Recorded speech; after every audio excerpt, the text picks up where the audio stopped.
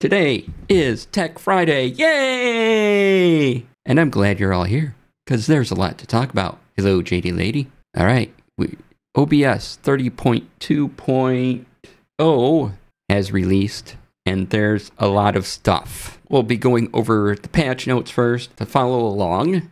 Here's the patch notes. 30.2. All right, link went through chat, yay! Let's dig into the new features. Yes. So they've added support for multi-track video streaming, which for Twitch is known as enhanced broadcasting. And you can see more about enhanced broadcasting here. And essentially what this does is it takes care of figuring out the best quality signal to stream to. And if you have a powerful enough graphics card, how many of those signals to put out to Twitch. So, right now I have 5, which is the max. So if you click the gear icon on your screen, you go to quality. You notice I have 1080p 60, 720p 60, 480p 30, 3060p 30, and 160p 30. So those are automatically generated by Twitch, or by this OBS thing going on, this OBS and Twitch handshake. And also it decides codecs and everything else. I just have to click turn on enhanced broadcasting. I don't have to worry about bitrate or anything else. It just happens. It's really fantastic. And that means people who are on mobile or have limited internet can watch at a lower bandwidth and get a good looking stream. Because in earlier tests, I was in the beta test for this particular feature for enhanced broadcasting, and I was getting reports back that the 720p did look better through enhanced broadcasting. So yay. And that's because your machine is doing it and you have newer codecs and things to translate the video than what is on, say, a Twitch server or what you decide. So enhanced broadcasting makes your life a whole lot easier. And this will also help when AV1 finally becomes a thing. This will make it a lot easier. Now, AV1 is sort of a thing, but it isn't widely supported on all sorts of devices. Like, if your phone is just a few years old, it may not support AV1, and then you couldn't see the stream. AV1's the future, to be clear, but it's not totally here yet. That'll take time because not all browsers support it and everything, but eventually that should probably be the way things go. So this will help with all the streaming settings into AV1 and going. If your machine can record in AV1, great. If you upload that to, say, YouTube, they're not necessarily going to give an AV1 signal. They're going to change that, transcode that into what they need to broadcast to everybody. So you can do stereo or mono audio with that. Now, this feature is currently only available, I'm reading right from the new features article. This feature is currently only available on Windows and requires an NVIDIA GTX 900, GTX 10, or RTX 20 series GPU or newer. So that's quite a few cards that will work with it. If you have anything in the 20 or 30 series, or the 4000 series, it should those should work. Or an AMD RX 6000 series GPU or newer. So if you have an AMD card or NVIDIA card, probably within the last couple of years, this year, you're probably set. Just make sure they can do it. Support for other operating systems and GPU vendors is planned. So they're going to expand the GPU cards, and this currently isn't available on Mac, but that will happen at some point in the future. Okay, and then it says what data is sent when you start the stream, so how that handshake occurs. And there's also multi-track video settings, so you can set the maximum video tracks. I just let OBS take care of it at the maximum, so I get 5 going out. They've added support for enhanced RTMP/FLV multi-track audio and video, And one of the large things we're going to talk about is that they added the hybrid MP4 format. Now we have a whole separate article for what hybrid MP4 is and all that. This is what allows us to insert the chapter markers into a file, and supported by most video players and editing software such as DaVinci Resolve. And so we'll go over all that. That's going to be a big portion of what we're doing today, talking about that. But changes to OBS 30.2 added Linux support to the native NVEC encoder, a couple more Linux things. They've added composable theme system to simplify theme creation, maintenance, and enable future customization options. So there's now an appearance tab in the settings. You can change some themes. It's not really a full featured thing yet, but it's there. Again, definitely for future updates. So you can change some themes. Some of the colors aren't bad, but eventually this will be more robust. They have various UI and theme tweaks. The default recording format on Mac OS is now fragmented MOV, which can be useful in just being able to pause the recording and coming up, which is something hybrid MP4 allows us to do. Prioritize the NVDEC NVDEC decoder on NVIDIA systems, adjust appearance of volume meters, adjust appearance of multi-view borders, and then there is a whole ton of bug fixes. I am going to take a kitty break and let the cat in because cat is meowing at the door. You have to be on stream. That's the rules. You come in here meowing at me, you gotta be on stream.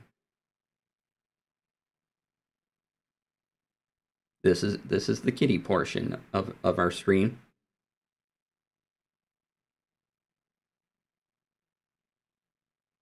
Oh, you're happy today. Oh, time to get down, isn't it? Okay, relax, calm down. We're going to take a look at the new OBS interface, see what it looks like. First thing we want to do is show you the audio mixer. And as you can see, this has just a different design to it. And I think it looks rather nice, actually. It's a nice little design upgrade. Otherwise, it works the same. You can see the StreamUP chapter marker thing we're going to be talking about, and the StreamUP annotations. The appearance thing is all under settings, which is where we're going next. So over here in controls, down to settings, click settings, get a window. Yay, window. And now you have this handy dandy appearance tab. Click appearance, you get styles. The theme is Yummy, it still will be, but you can go with, different colors. Oh, you can't see the color change necessarily with this one, so we'll go down here. See how these are red and blue now. Let's see here. Gray is just kind of this gray. I'm not going to do light because that is very bright. And then this one makes everything, these colors, but I'm going to go back to default. Oh, the other thing, stream. And so to do the multi-track video thing with the enhanced broadcasting and all that, you click stream, service Twitch, you connect your account. This is all grayed out because I'm currently streaming, but you click this box here, enable enhanced broadcasting, and you don't worry about any of this. This is all taken care of for you. Just doesn't matter. You click that. A lot of people are wondering, well, what's the best thing? And recommendations are always changing. This will get you the best stuff for your current setup. Your graphics card and everything. It takes a look at all those things and it just takes care of it. If you want to mess with that stuff, you are absolutely free to do it. Just, uncheck this box here. And then the big thing we're talking about, though, is you go to the recording tab and recording format, hybrid MP4 beta. Here is everything about the hybrid MP4 format that OBS has created, right? Let's go back here. This is hybrid MP4. It allows you to do a Well, I'll just read what the first sentence here says. Hybrid MP4 is the name of a new output format included in OBS 30.2 that aims to provide reliable and compatible output without the drawbacks of traditional or fragmented MP4. It remains recoverable even if writing the file is aborted due to system crashes or power outages, while still maintaining wide compatibility. You can, just like you could with MKV files, well, like you still can with MKV files, you can pause your recording, you can unpause it, it will reassemble. If something fails, there's more of a likelihood you can get it back without any problem. Normal MP4, it just stops altogether. But this at least gives you a chance to create a continuous thing. If you need to pause recording, you can. And now the big thing with the hybrid MP4 is chapter markers. And this is incredible. I'll show you how it works in normal OBS, and then we'll go through the StreamUP plugin to do chapter markers, which are fantastic. You have to have the hybrid MP4 format, which has its own set of advantages, right, that we just went over. Pat, if you have any questions, please bring them up. I'll gladly talk you through them. So we can go to settings and output, recording, again, hybrid MP4. Hybrid MP4 is checked. Yay, yay. And you can do chapter markers. And what you do is you set up a hotkey if you just have regular OBS. So you go to hotkeys, right? And you go down until you find add chapter marker hybrid MP4 only, and you create a hotkey. And every time you press a hotkey, it will make a chapter marker, and we'll show you what that looks like in a moment, on your video. And then when you drag your video in to be edited, a little mark will appear where that chapter marker is. It's fantastic. The problem is you can't really name these or anything like that. So that's where the StreamUP plugin comes in. And StreamUP is a company, has a whole bunch of plugins for OBS that are really useful. And as you can see up here, we have, if you want to set a hotkey for that, you can. Where'd it go?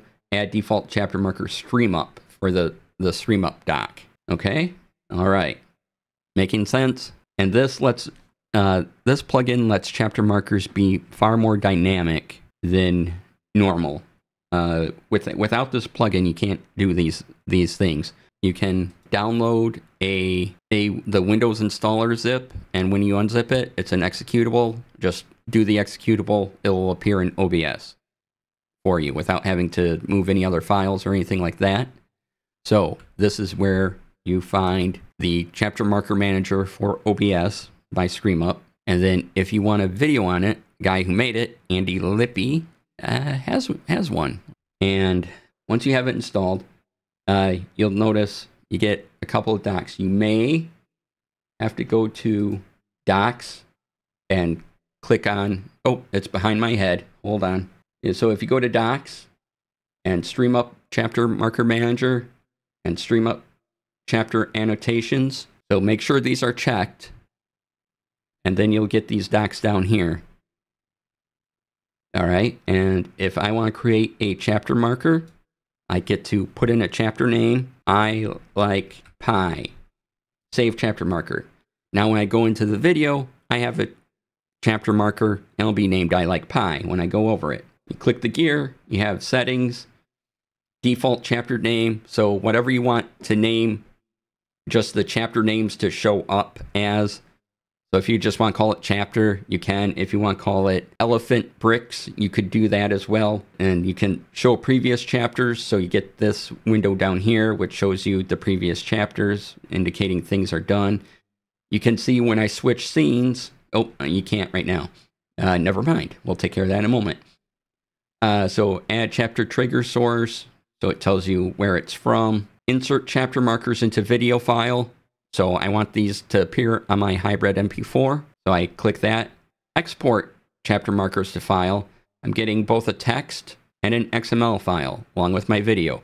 These go to your default video location. So wherever you're recording your videos to on your hard drive, the text and XML will appear there. Now, automatic chapter settings, set chapter on scene change, and you'll be able to see it. If you want to support the plugin, there's a button to do that, okay? And then down here, you see chapter marker, save chapter marker when I create a chapter marker. And then as soon as I hit the save button, I like Pi, manual, came down here telling me I made it.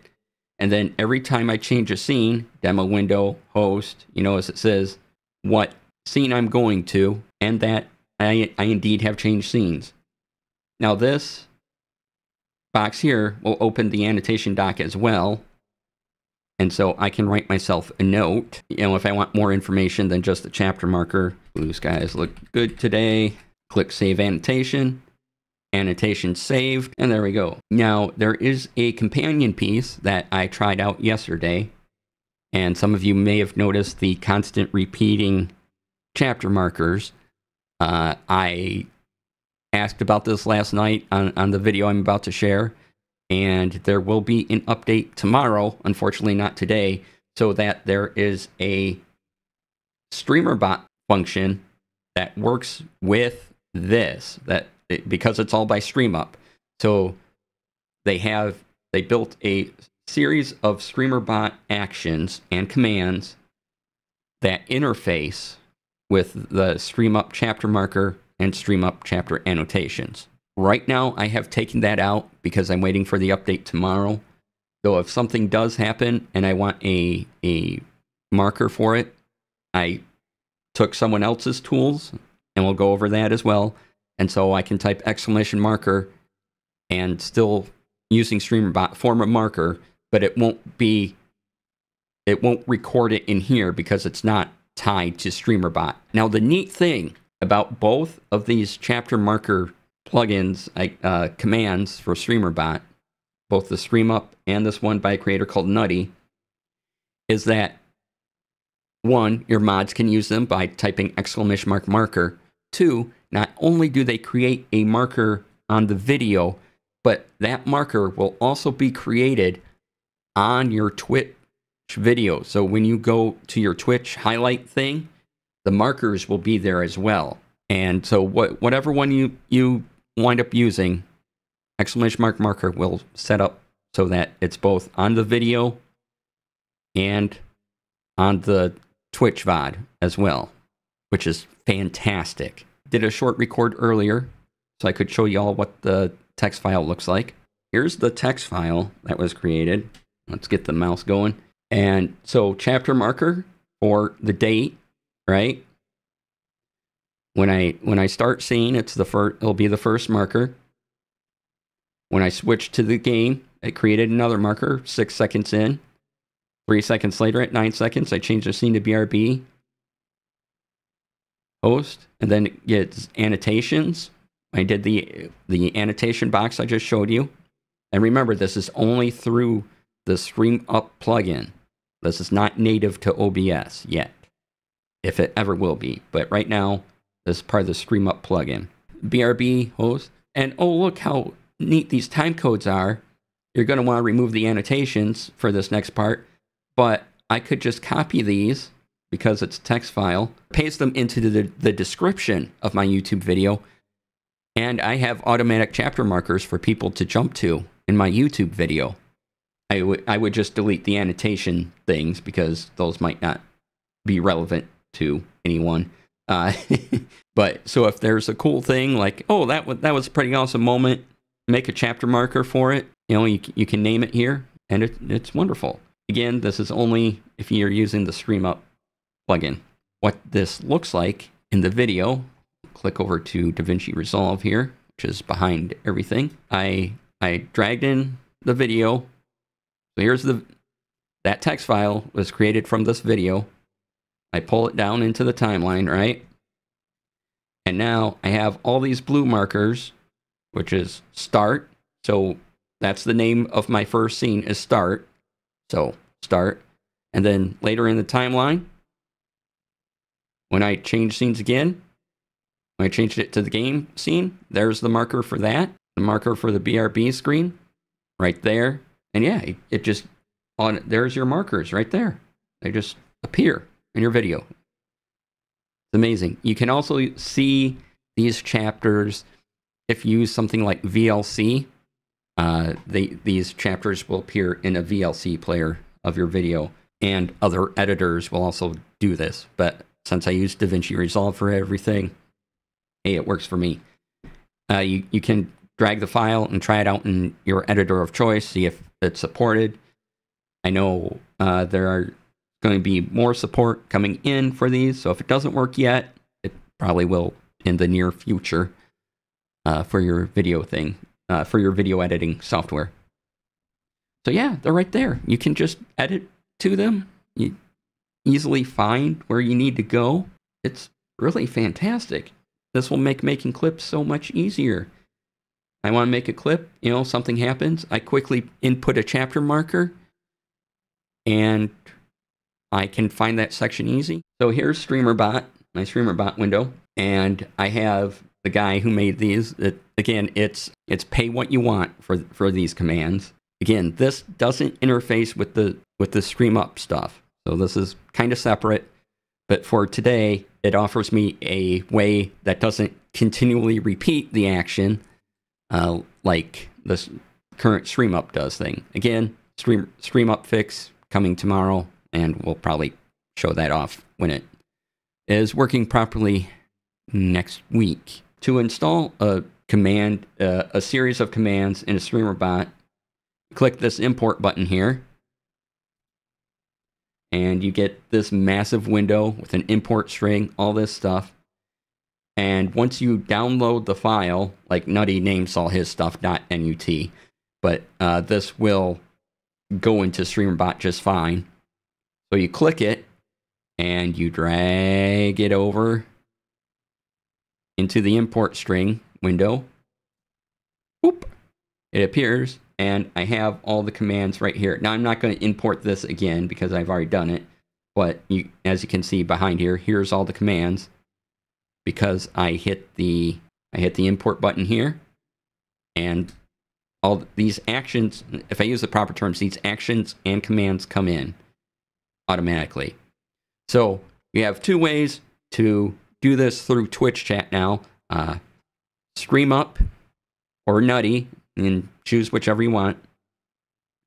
I'm probably going to go with StreamUP after the update tomorrow, just because the annotation thing is amazing, and that my mods can also be able to annotate and create chapter markers. Fabulous. The other thing to know about importing actions like this and commands, when you import a command into StreamerBot, StreamerBot does not turn it on automatically. So this marker command right here was not on automatically. So you right click and you click enabled so that it works.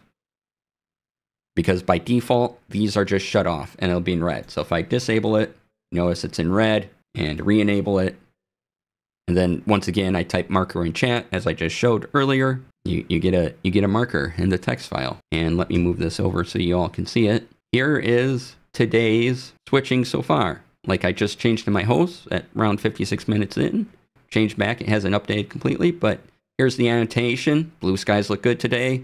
Here's the chapter marker. I like pie. You know, it's all right here. And this is the stream you're watching right now. Let's go over MixLine. Yeah. So MixLine allows you to route your audio however you want, and it's really fantastic. And I haven't had a problem in a very long time with it. And instead of Windows audio settings always being reset after an update or whatever, MixLine just keeps it all. And I don't even touch the settings in Windows. You just leave them all on default. Maybe you want to change one or two in the Windows settings just because. But MixLine handles everything, and it doesn't reset the settings. They just stay where they're at. I have to say that, you know, I've had a couple minor issues with it, but I figured that out. Or, you know, there was an update because I was in the beta program and it was in beta.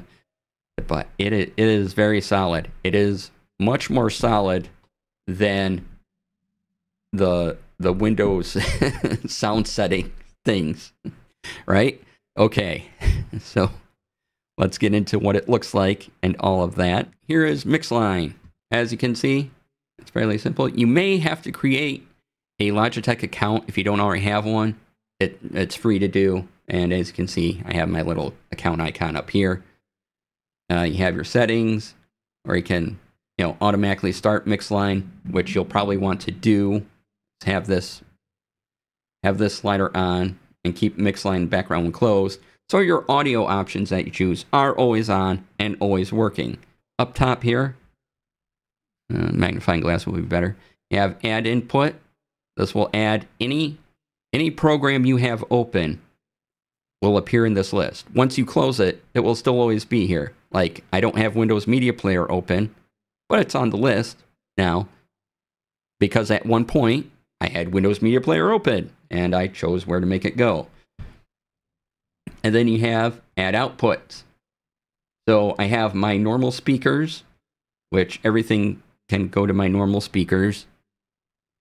And then I have my Rodecaster channels that things go to, and these respond to the channels on my Rodecaster Duo, which then takes the signal and puts it, and then I tell OBS to take that Rodecaster Duo channel, all those channels, and send the signal, that audio signal, out to you. As you can see, when you hear music, I have my title. I have title when I play the music at start of stream and the BRB and the end screen.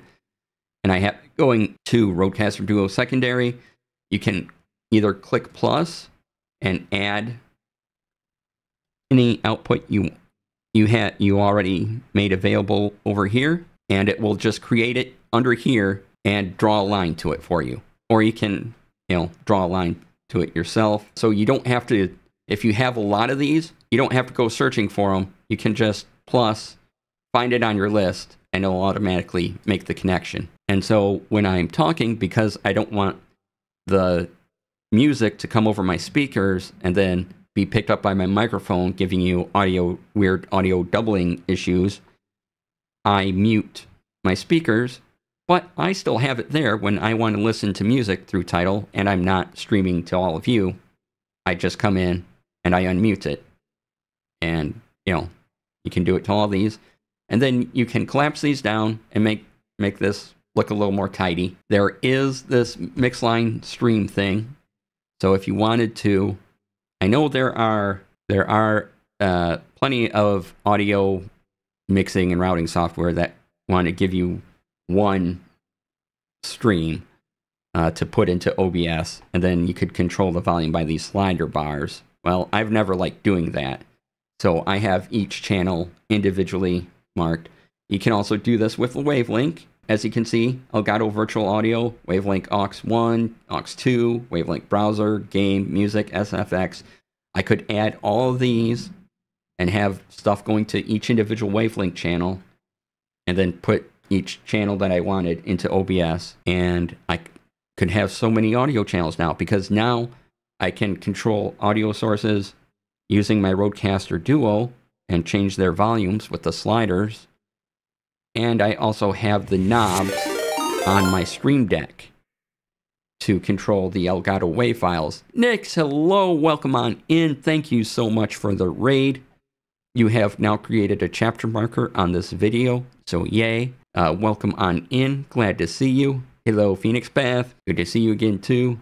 Sound things switch when Windows updates occurs, or just because Windows is on a day that ends with Y. But when I connect things with MixLine, I don't have those problems. It's amazing. So if you are into needing to move your audio around and you have virtual channels and things like that, I highly recommend this. These are my Bluetooth fancy Bluetooth headphones I got a while ago. And I was talking about this MixLine stream. This is a default thing where they really want you to, or they would like you to connect everything to MixLine stream, and then to make it easy in OBS, you just add the MixLine stream as your audio source, and then everything's flowing in there. What I don't like about that is I can't, controlling the individual volumes is hard, because now I have to click over here and I have to click the volume up and down like that. And I would rather just control it with the levers on my Rodecaster Duo or the knobs on my Stream Deck Plus, because that's a lot easier than having to find the thing. I can just find this channel that the audio is going to and raise and lower the volume there. It's just way more convenient. But if this works for you by connecting things to here and having just that one audio channel in your OBS or wherever you go with it, you can certainly do that. If you have any questions about OBS 30.2, about hybrid MP4, about chapter markers, about the StreamUP plugin for chapter markers, or about MixLine, please put them in chat, ask away. Or if you have any other questions in chat, you want to talk about producing a TTRPG, you just want to talk about how to stream in general, by all means, add a question. Hit that follow button down there if you haven't already. That helps me out tremendously. Just a follow would be fantastic. All right, thank you all for being here. Please be kind to yourselves, be kind to others. Stay tuned for the raid because that really helps out. And I will see you all then. Have a fantastic weekend. Bye.